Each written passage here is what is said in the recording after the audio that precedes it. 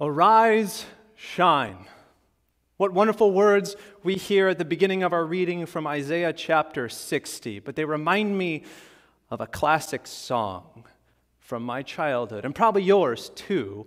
If you'd like to sing it with me, I would love for you and Jim, even you behind the camera, to sing it with me. But you got to hold your finger up first. Because this little light of mine, I'm gonna let it shine. This little light of mine, I'm gonna let it shine. This little light of mine, I'm gonna let it shine. Let it shine, let it shine, let it shine. It's a new day. And the sun is shining. It's a new year full of new opportunity. Rise and shine, like my parents used to say.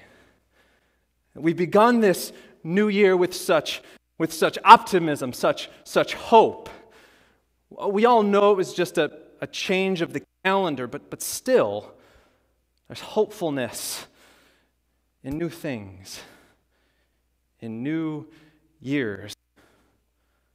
We all knew it was just a matter of remembering to write a 1 instead of a 0, but still, could it be that the newness of a new year was enough to change all the old crud of the past year? With the dropping of a giant glass glowing ball, the clock striking 12, the champagne cork popping, we, at some level, felt a little brighter. That the new morning sun of that next day just might, in fact, change all the depression, the anxiety, the worry, the isolation, and fear of the year that we put behind us.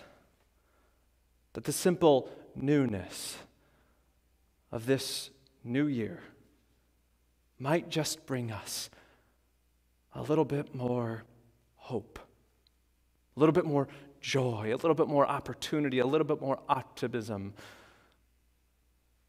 a little bit more light. It seems that way, and it seemed that way when the clock struck midnight.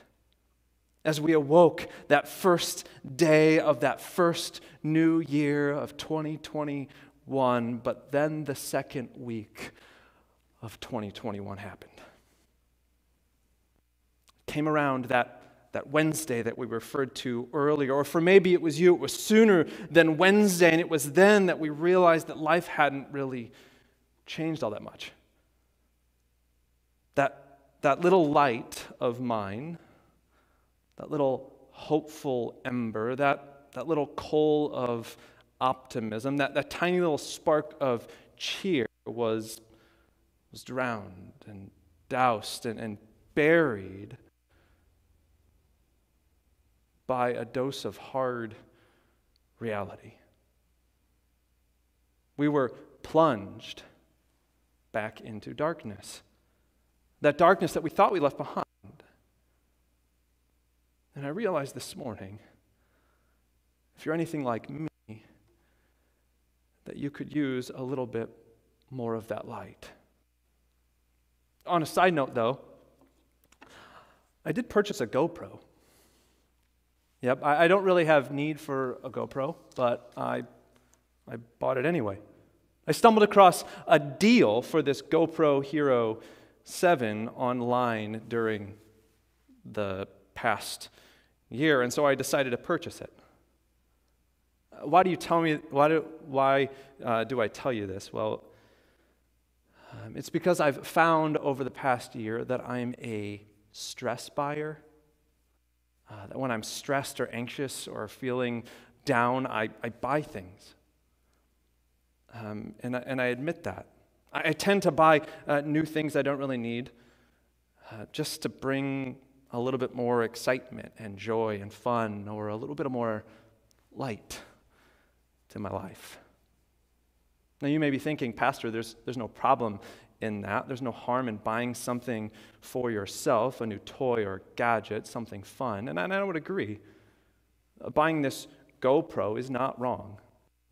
And it surely didn't cause me financial hardship. I had the money. I didn't have to take out a loan to buy something that I didn't really need. So I bought a GoPro to bring me a little bit more light. And it did. It did. It was fun to use. But back to the problem at hand. The darkness. That lack of light that many of us are feeling right now. The problem we're all facing at some level is that poetic darkness that we've existed in, that we exist in. And even though Isaiah may use it poetically in this way, he says this, darkness shall cover the earth and thick darkness covers the peoples. He knows the poetic darkness comes in so many real, non-poetic forms. Some might experience that poetic darkness in the very real reality of depression, which slowly rears its dark face, and when it does, joy evades us. It evades us in our work, in our school, in our hobbies, even in our families. Some might experience that poetic darkness in the very real reality of anxiety, which violently attacks you as you just try to control or understand just one thing in the midst of a reality that's completely chaotic and uncontrollable. There are many real names for this darkness. You could call it addiction or loneliness or anger and hostility or failed relationships or poverty or homelessness or joblessness or regret and shame, fear, or even our favorite three-letter word, sin. And while that poetic darkness Isaiah speaks of comes in many different forms from all of us, I'm sure we can all agree on one thing, that it's a scary place. And even more, we could all agree that we could all use just a little bit more light right now. Speaking about light, though, I've learned something about GoPros over the past few months of trying to figure out this new toy. The thing is, GoPros don't work well in low light. In the early morning or in a dark room, the image that this produces is grainy, it's noisy, and not so clear. They don't do well when there isn't an outside light source brightening up the scene, and interestingly enough, that's the same reality for you and for me. We don't do well in the darkness either. The darkness causes us to dive deeper into our joyless work. It causes us to put too much pressure on our significant others and our children to fill the voids that we feel in other areas. It causes us to retreat even deeper into ourselves, becoming even more isolated and fearful. In the midst of the darkness, the depression, anxiety, anger, hostility, fear, sin, struggle to find just a little bit of light. In the midst of that darkness, don't do so well. Isaiah poetically puts it this way. In the previous chapter, Isaiah 59, verses 9 to 10, the chapter just before our reading for today, he says this, we look for light, but all is darkness. For brightness, but we walk in deep shadows. Like the blind, we grope along the wall, feeling our way like people without eyes. At midday, we stumble as if it were twilight. Among the strong, we are like the dead. It's at this point that song, "This Little Light of Mine," gets a whole lot harder to sing because it ain't shining so bright. The darkness, the thick darkness seems too dark for the little bit of light that I've tried to generate. For the little bit of effort I've put in to look for some light. I think we could all agree, right, Pastor Nick? That we could all use a little bit more light. The people of Israel knew this all too well, this lack of light, this darkness, because in chapter 59 in the book of Isaiah, it stands as a reminder for the people of Israel and for us of how dark things actually are. The Israelites had been led astray by different pagan cultures from the God who had delivered them from Egypt. They began to worship those other gods and desired to be like those other nations. They put their trust in themselves rather than in God, who gave them the promised land. They found themselves conquered, scattered, isolated, oppressed, weak.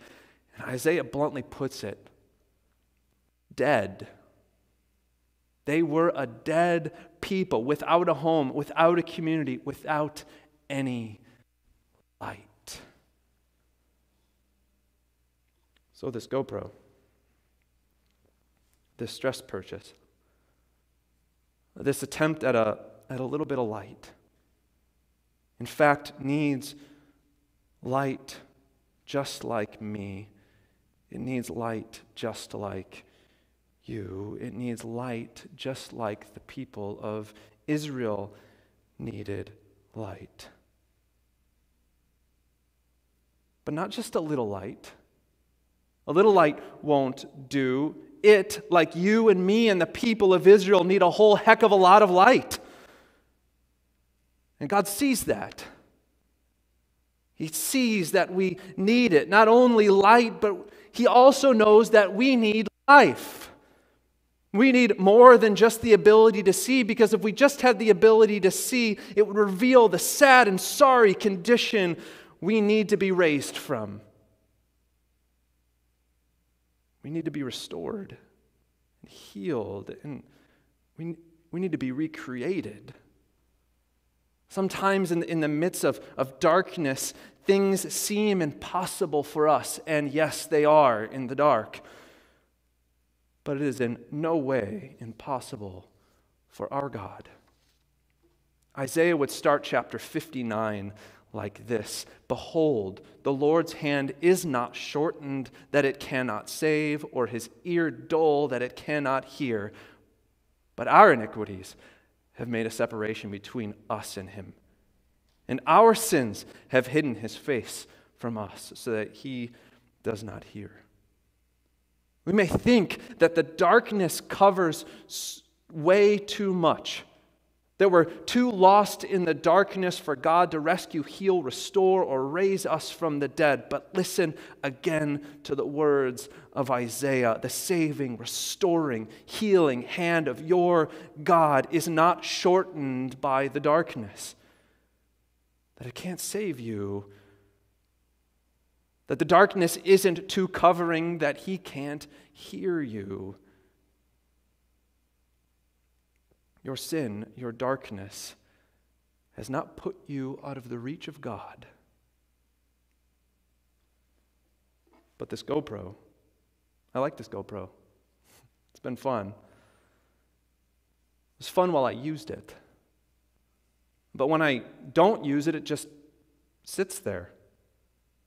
And that's the thing about these sources of light that we try to find in this world apart from our God. They only bring us light if we put in the effort to make them work. Light only comes from our work if we actually work. Light only comes from our families when we're actively participating in our families. Light only comes from our hobbies when we continue those hobbies. And when we stop trying, when we stop working, when we stop putting in the effort, when we give up, the light quickly goes out, and we're plunged into a deeper darkness. But unlike this GoPro, unlike your career, unlike the effort you put towards in your family, unlike your hobbies, God doesn't just sit there. He continues to work. He reaches down to you. He comes to us, but not in a poetic spirituality, intellectual way. He comes to us in a very real flesh and blood way. He promises to, not only for the people of Israel, but also for you and for me. At the end of that long chapter 59, of all the darkness we experience, God ends it, Isaiah ends it like this: a Redeemer will come. A real flesh and blood Savior will come for my people, says your God. He reaches down to us in His Son, God made flesh, born of a virgin, for all people.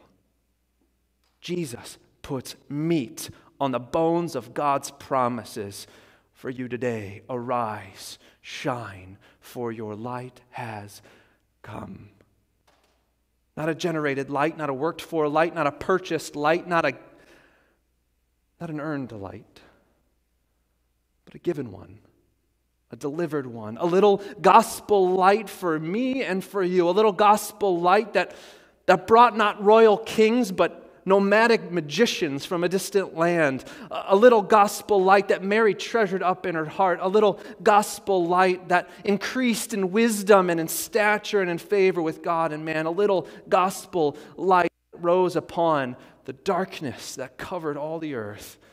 God knew we needed a little bit of light, but not just a little light. He knows you and I and the people of Israel needed a whole heck of a lot of light.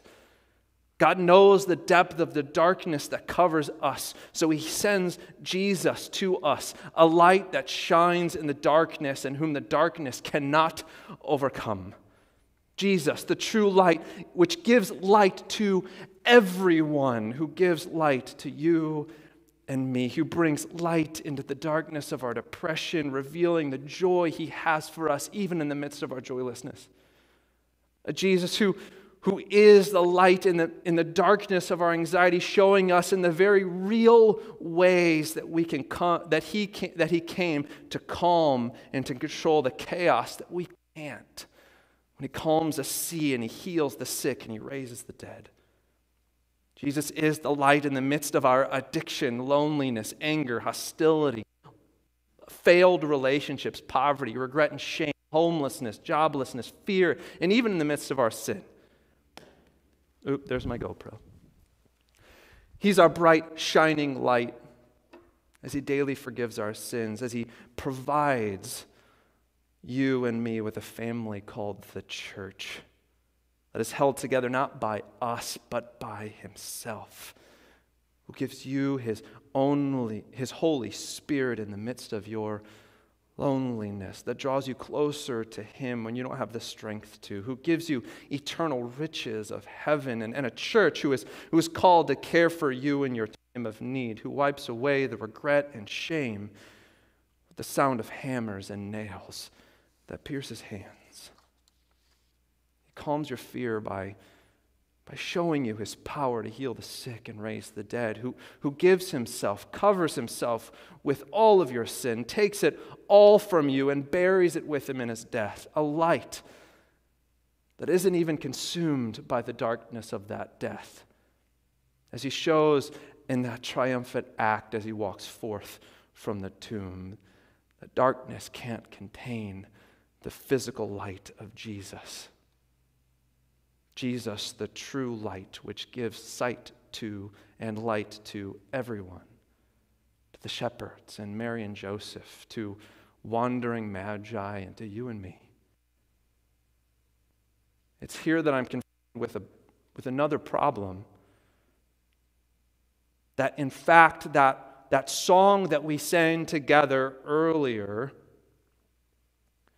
that song that many of us love, has gotten it all wrong. And I sincerely apologize to all the faithful and dedicated Sunday school teachers who have led me and you in singing that song over the years. The fact is that this light of Jesus, this light made flesh, this gospel light that we have been bathed in is neither little nor mine. In fact, this little light is not little at all. It's marvelously bright. And it's not just mine, it's miraculously everyone's. One more thing about this camera. When it's bathed in light, when the scene and shot are not covered in darkness,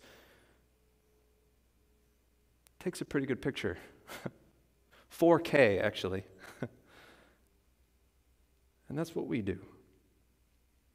We reflect the bright light of Christ in the darkness of our world, forgiving freely even those we think are unforgivable, loving unconditionally even those we think are unlovable, serving all people, even those who we don't think deserve it, and sharing this light even with those who we don't think will hear it. Why? Because this forgiving, restoring, recreating, healing light is neither small, nor is it only mine or yours. This is what we'll do over the next few weeks. We'll be reminded of this light that has come into the world in the person of Jesus. We'll explore in the book of Mark how the light of God has come in the person of Jesus and how that poetic light that Isaiah talked about has manifested itself in real reality for all people. We'll take each week, and you and I and Pastor Nick will bask in the light that Jesus brings. There's one more thing, and I promise it's the last thing, and it's not actually about this GoPro. It's about those words in our reading. Arise, shine. If you hear these words as things God is doing for you and through you today, then you're right, they are. He has given you new life in your baptism. He has restored, healed, and calmed, and recreated you through the power of His Word. I hope you hear them. I pray by the power of the Holy Spirit that you believe them. Because there will be waves of darkness in this life. We will still experience the not yet fully restored creation of God, but there is a day coming, a wonderful day, a joyous day, a glorious day, a day when you will hear again these words, arise, shine, for your light has come. And on that day, the darkness of death will be no more, and your lifeless body will begin to live again. When Jesus says to you, arise, shine. In the name and for the sake of Jesus, amen.